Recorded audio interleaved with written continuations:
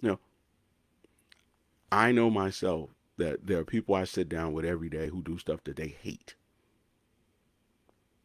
I used to do something that I didn't particularly care for a living too, so I understand it.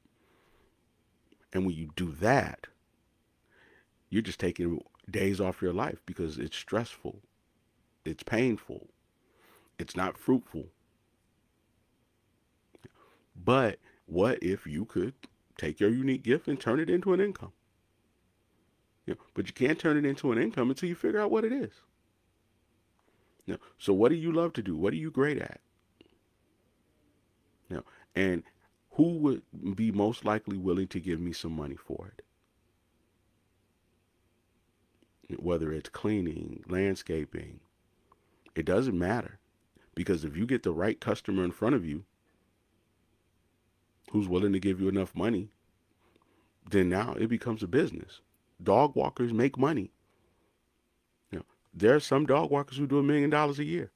Why? Because they have customers who have dogs that they're willing to pay them significant amount of money to walk and protect. So again, what is your unique gift? That's number two.